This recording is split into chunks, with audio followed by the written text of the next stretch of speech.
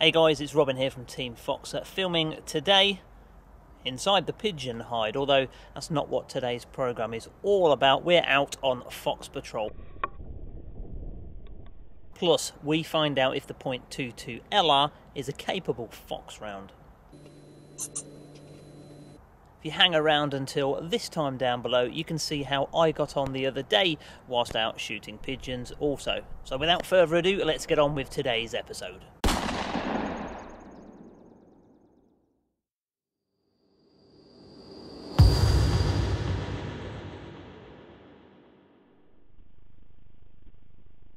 So we're going to start the foxing action by talking about missing. Well, look, everybody misses from time to time. Wounding, however, is a different story. I was fairly comfortable that that shot should have sent that fox tumbling to the deck. However, the shot went not exactly where I was placing it. It was picked up a field or so away and finished off luckily. However, we had to go to the farm to check the zero on the rifle. I changed batch of ammunition and made sure that the rifle was spot on. This is a sighting shot that I had. It's now clearly empty and safe as Rick goes in. We've done this routine many times before, but Rick goes in and informs me where the shot was actually landing. 120 yards down range, it was actually going high and to the left a little bit. Once I was comfortable with the rifle's capabilities, we were back out, although this was a couple of weeks ago when the UK was having problems with wind and it meant for some tricky conditions.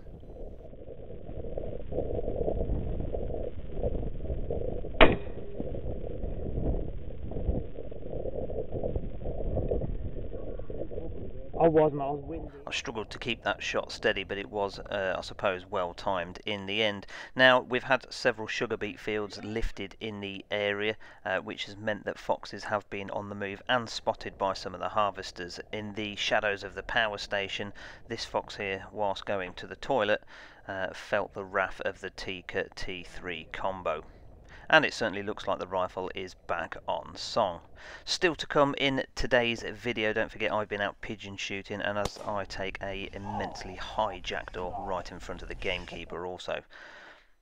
The .22 LR then, can it be used as a foxing caliber round? Liam from the UK Foxing Facebook page provides us with the answer here at his workplace.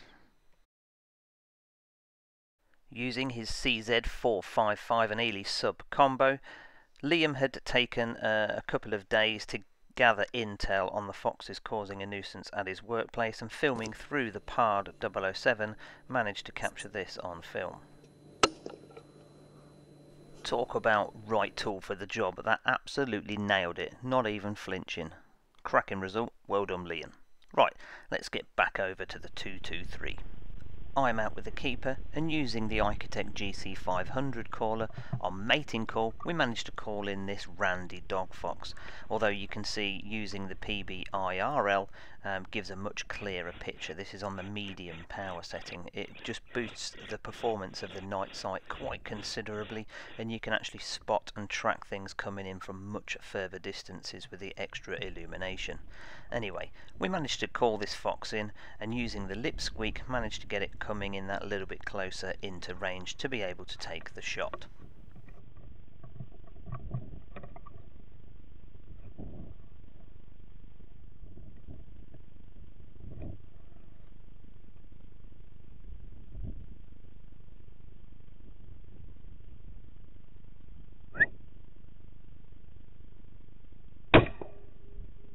Certainly not as difficult as the other windy shots. It was a little more shaded there, but nevertheless with a crosshair on the bib it went straight down.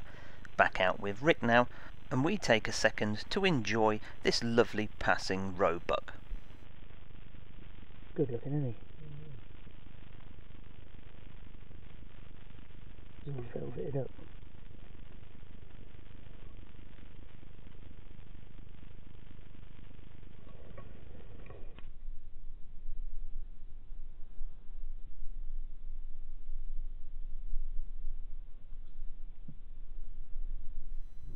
back over in front of the power station now, and we'd seen yet another fox over near the cover. This is actually the second or third one we'd seen, pretty much in as many outings. So I'd spent quite some time stalking in close, or getting close to it.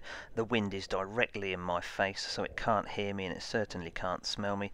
So I need to get closer to it though, simply because it's so windy I can't get steady on the sticks. I'm even struggling to hold the binos here to get an accurate distance.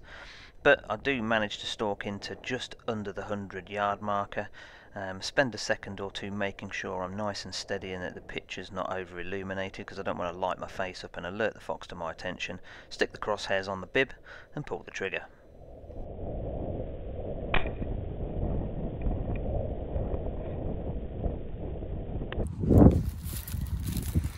Well, I'll tell you what, that was not an easy one. It is windy. I saw it from a long way off. As you cross this dyke, I have to go round the side of this dyke because it's pretty wide actually. But this is the cover, the old cover here. I saw this fox here from a long way off. Down it went. That's the third one tonight. We've got Vic's grills. Here, straight in the bib. Good looking fox. Yeah, heart shot. Yeah. Absolutely beautiful job. Rick will be happy. That was hard work, especially in this wind. Indeed, it was very rewarding. Now, it's time to head over for one more fox before we go pigeon shooting.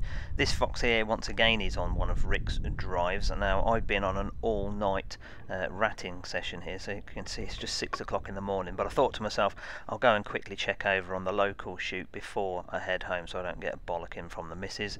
Called this fox in, lip squeaked it across the field, although I couldn't quite see it because of this tall grass. So I could see it perfectly fine through the thermal, but using the night sight I couldn't see it, and luckily the fox turned just as I pulled the trigger, but the crosshairs were still on the shoulder as it pinned it straight through the engine room, and as it lay there again just over the 90-yard mark. Well, that was difficult. The fox came from over this way, and it's behind all this grass. So I was getting loads of IR, couldn't shoot to the right because there's a building, perfectly safe all behind it, but I couldn't bloody see it. So, got to traipse through all this now, all this crap, I'll pick it up. I reckon that's a vixen. So, I think, I don't know, it looked to be pretty much 100-ish yards, so we will see.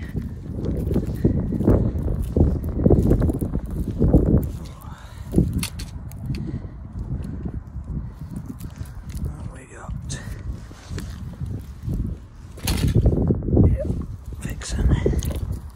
Don't worry, I've got plenty more foxing action coming up for you soon. Along with this pigeon shooting video, I've also had a 101 pigeon shooting day so far, so I'll be able to ping a video together for that one as well.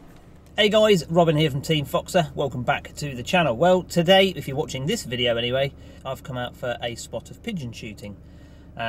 We've got some freshly drilled fields here.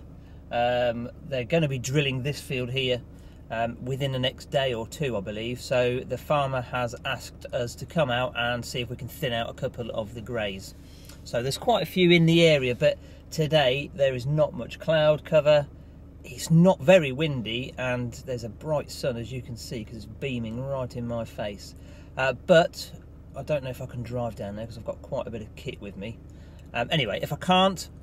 I'll have to do it in shuttle runs, but we'll get set up.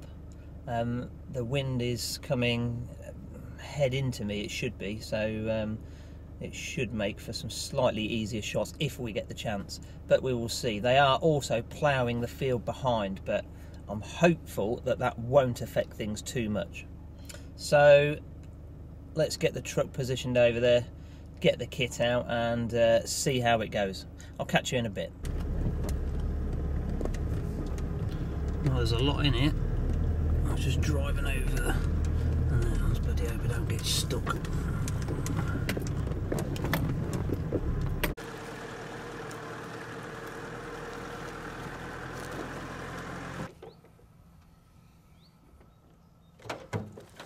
So having sat and watched and observed the pigeons for a little while, it was evident they were going into the spinney and feeding roughly 2/3 of the way up. So I chose a location in between a couple of pampas grass plants and some trees that still had quite a bit of leaf on, giving me a decent backdrop. They were ploughing in the field behind me. I was just hopeful that this wouldn't put the pigeons off feeding too much. The choice, or the kit of choice for today's session, was the Hull Superfast Pigeon 29-gram cartridges, along with my very trusty Winchester SX3 semi-auto 12 gauge, a fantastic gun for using in the pigeon hide. I set the Pigeon Magnet and rotary, or spinner, just off to the right, and some decoys spaced out to the left of those, giving me a pattern in the middle, or a kill zone in the middle, where I believed the pigeons would land.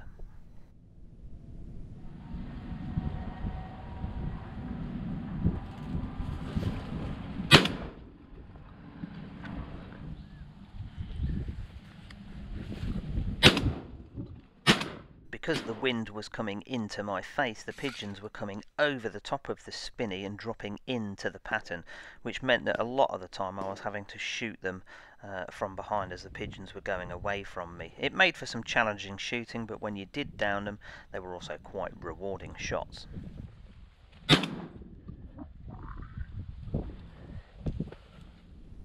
As I get a screamer of a high pigeon there.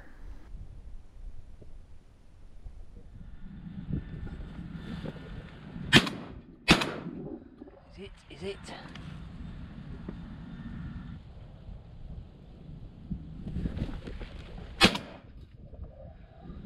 With a few pigeons now on the deck, a couple of them had landed belly up, and that tends to make pigeons, in my experience, flare off, as they don't tend to like it. So I added these to the pattern for extra effect, to try and get some more pigeons coming in a little bit more convincingly. A lot of the pigeons, as you may have seen, weren't committing to landing, so I thought that the increase in birds would help. As you can see, the hide, I think, blends in quite nicely into the background here.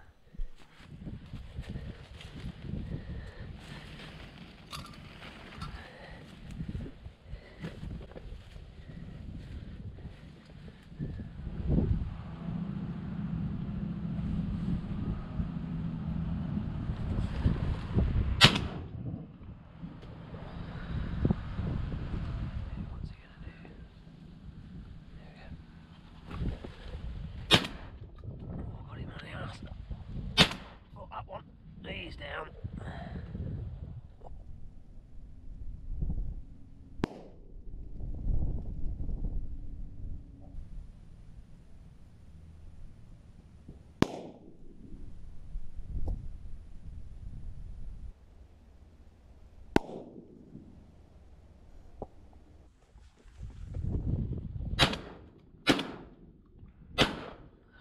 Come on.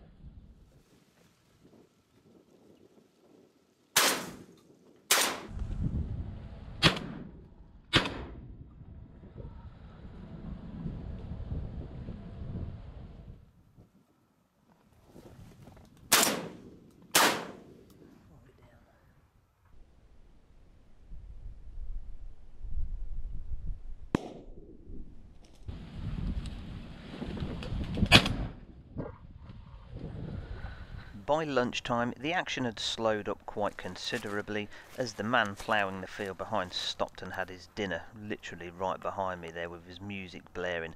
Not much I could do about it, but come out, tidy up the pattern, wait for him to finish, have a bite to eat myself, before the action resumed.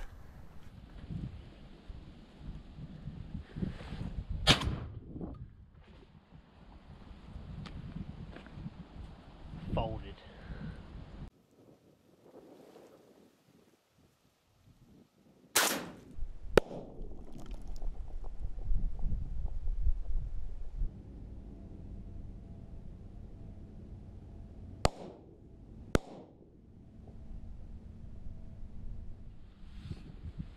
It's not long before packing up time now, so the keeper comes and joins me in the hide for a cup of tea and a chat while we mop up the last couple as a jackdaw and a couple of mates go over really high. I thought, I can have a stab at that, I reckon.